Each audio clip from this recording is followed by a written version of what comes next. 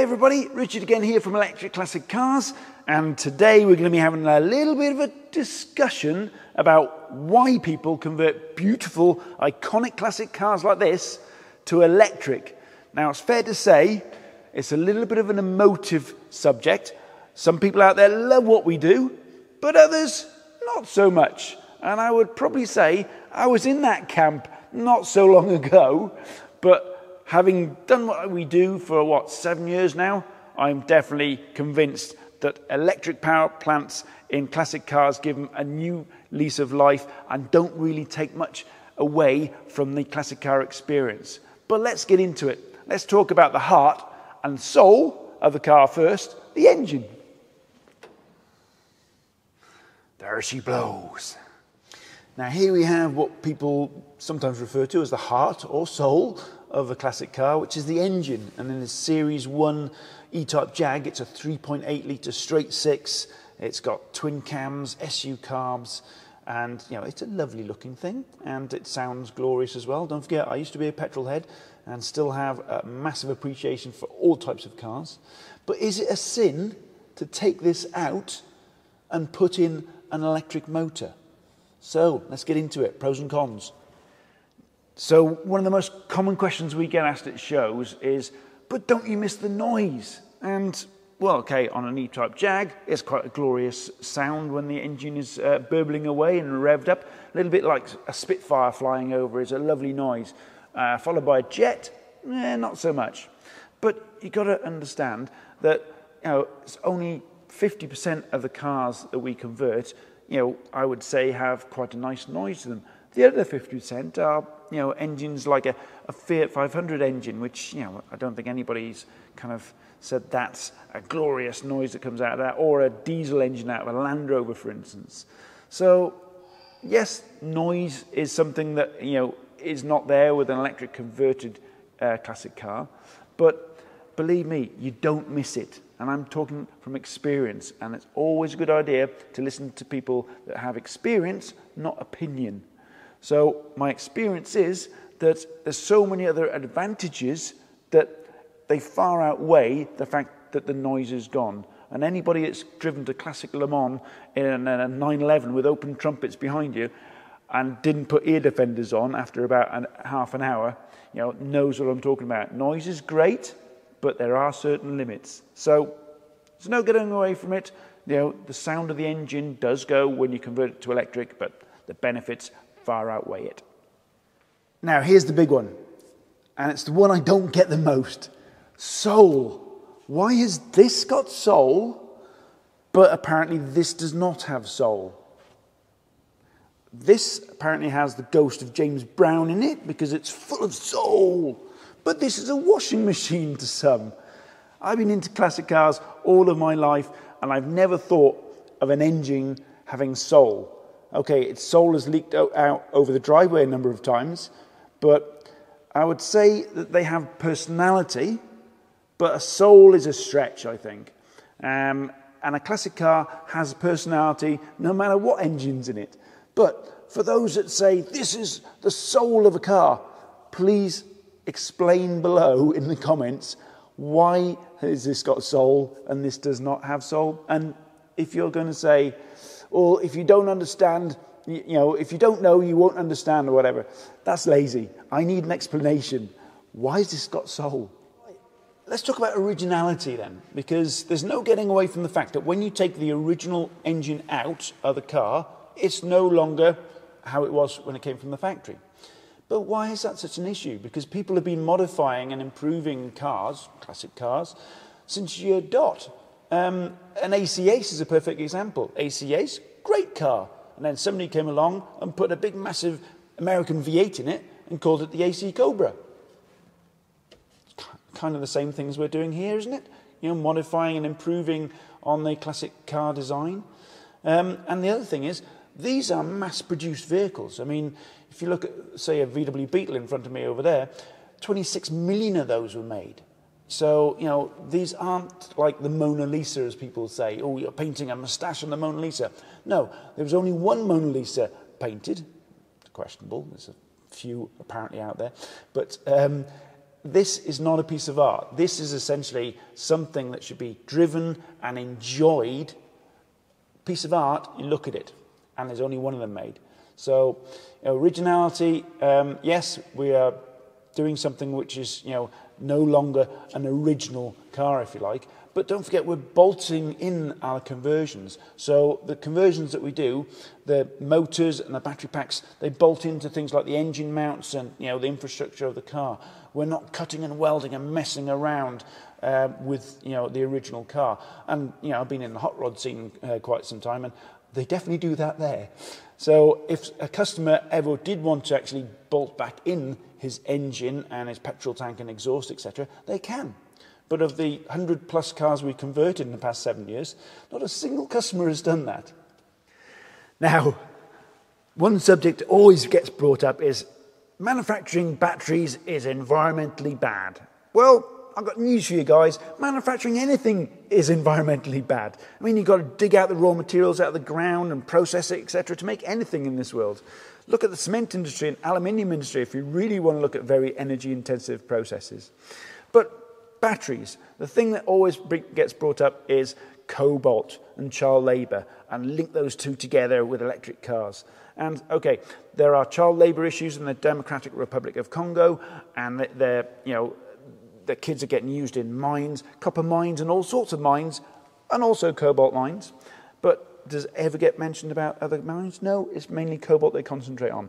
The other thing to bear in mind is cobalt is used in the steel industry, in other industries, including the petrochemical industry, to desulfurize petrol. So you're making petrol, you're also using cobalt, which gets used once. And the other thing with batteries is they can get recycled. So you can take the materials out and reuse them again.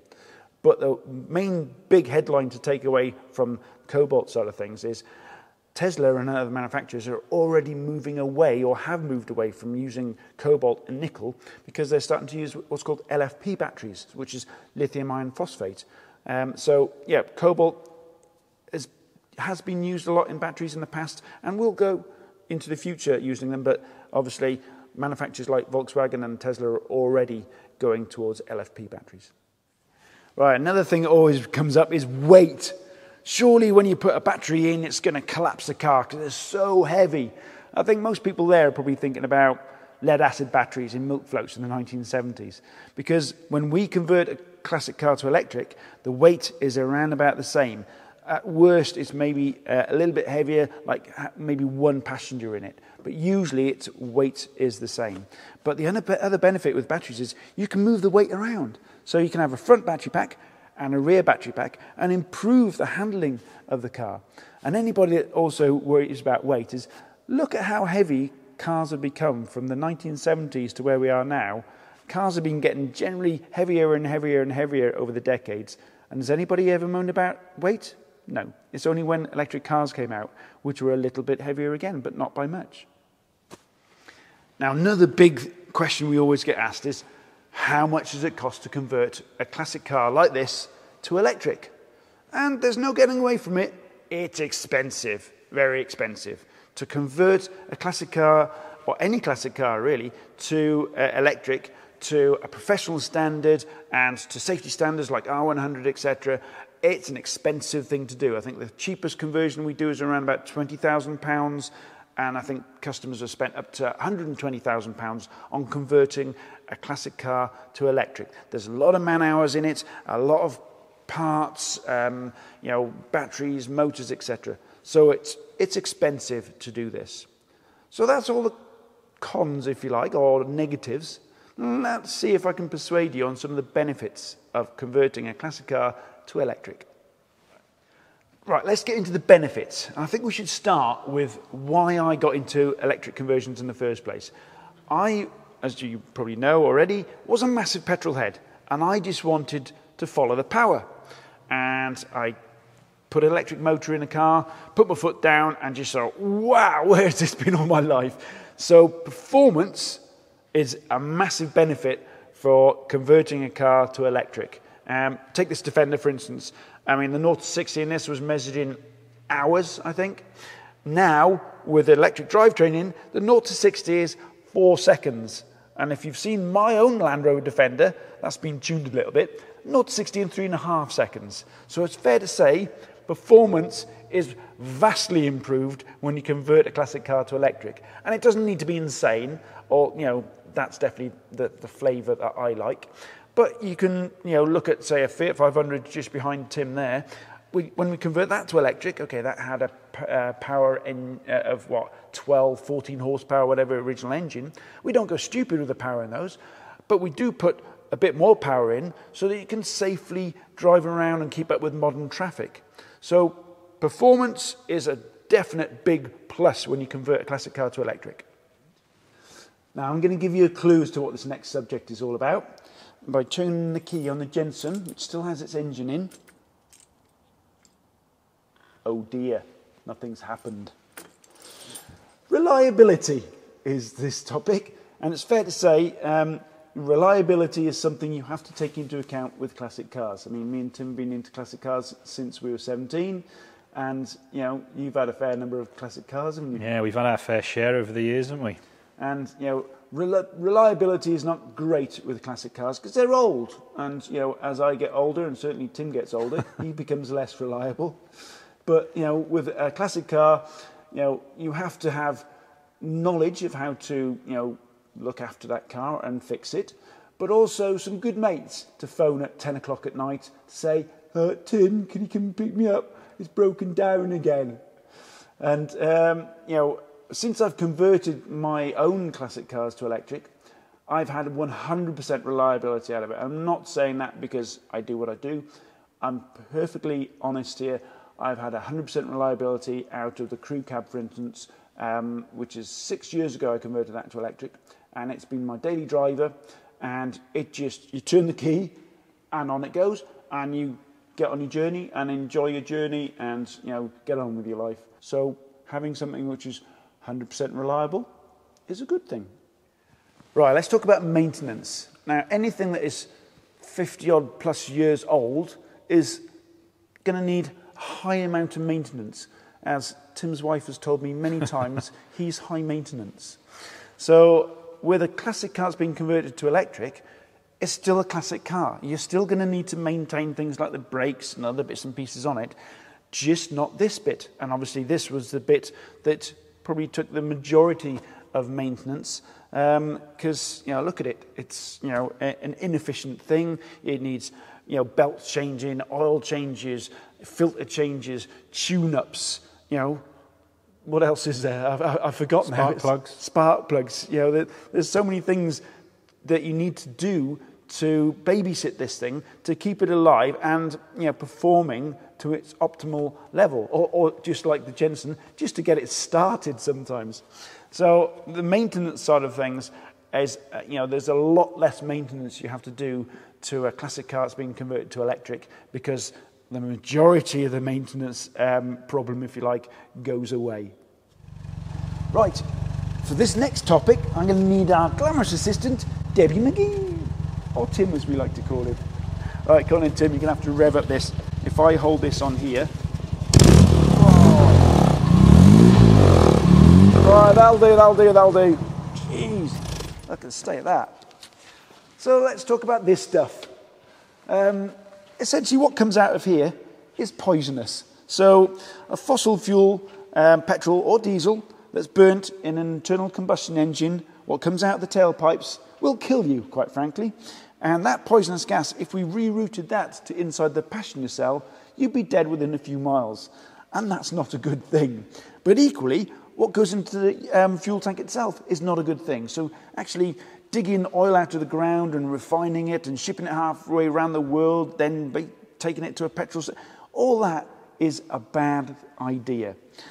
So, you know, we're trying to move away from, you know, this poisonous death gas to a cleaner power source, which is electricity. And there's people on their sofas right now, steam coming out their ears, going, yeah, you're just moving the problem down the power lines to the power stations, etc. But consider this. In the UK, less than 2% of our electricity comes from coal. And last week, half the electricity produced in the UK came from renewables. So that is improving with time as well. I mean, 2/3 of our electricity in the UK comes from low to zero carbons, and nuclear is included in that. And as the years progress, our electricity mix is getting cleaner and cleaner and cleaner. But the pollution coming out of this will always remain the same, because when you burn petrol or diesel, the pollutants are the same. Electricity getting cleaner.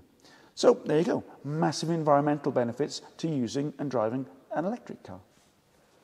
Now, earlier on we discussed that the cost of conversion is very high, but there are financial benefits as well, which is the running costs. Because I did a calculation a few years ago on my VW bus, and I worked out it was 16 times cheaper to run that than when it was petrol. And I was taking into account fuel, maintenance costs, and all the servicing parts and stuff like that. And I added up like 5 years prior, 5 years afterwards. 16 times cheaper. But bear in mind, I've got solar panels, and I'm also partial to a bit of free charging now and again.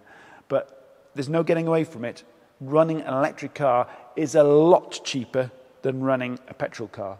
But as far as payback is concerned, you're going to struggle if you're going down the path of, oh, but when would you pay back, etc., the conversion costs.